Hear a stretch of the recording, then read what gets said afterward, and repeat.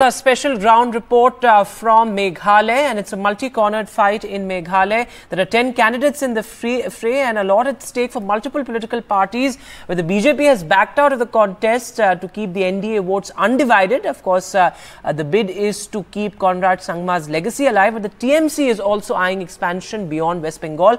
Can it trump the regional satraps? That's a big question. Take a look.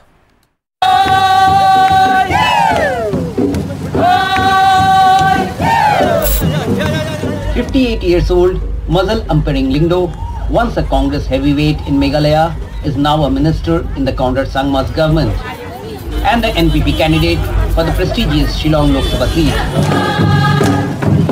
The BJP is supporting Ms. Lingdo, but the seat is with the Congress for 3 decades.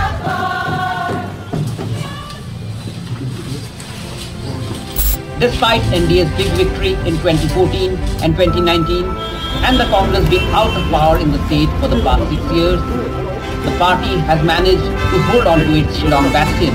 Thank you, 3-time Shillong MP, former Union Minister Vincent Pala, is the last of Congress heavyweights in the northeast. There is no anti-incumbency for the NPP as far as MP is concerned. However, we as a political party are now way ahead in our service to the people. Today the people knows, they have been exposed that every vote to NPP is a vote to BJP. I think I'm the only MP, I'm the only politicians now so far who have not been shaken by the BJP. Other MPs you see, be it in Arunachal, be it in Assam, many of them have gone away. Why? Because they have been viewed or they've been threatened. Over 300 kilometers away from Shillong, in the state's Garo Hills region, the home turf of Chief Minister Conrad Sangma, his party has fielded another woman, Conrad's sister and former Union Minister Agatha Sangma from the Tura constituency. Agatha is the sitting MP and Tura is prestige battle for the Sangmas. The seat has been with the family since the mid-70s. The two women candidates of NPP for Shillong and Tura are asking for votes in the name of the Modi-Sangma double engine.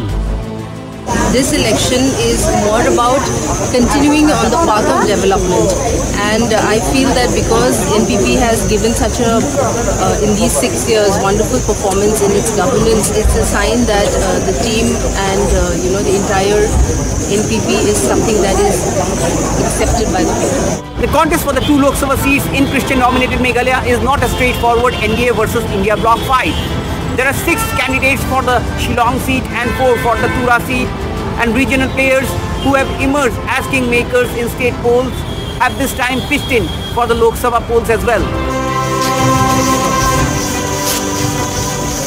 Outside Bengal, the TMC feels it has a small chance in Meghalaya's Tura, where former Minister Janik Sangma has been fielded.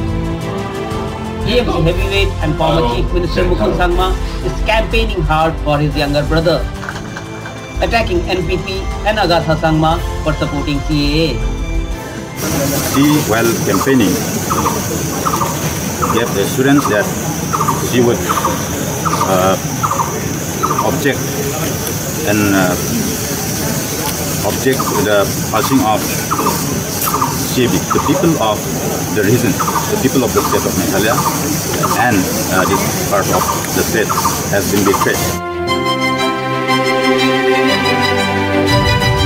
The multi-cornered fight in the 2 seats of Meghalaya might turn crucial in NDA's pursuit to win more seats from the northeast. Ratnadip, Choudhury for NDTV.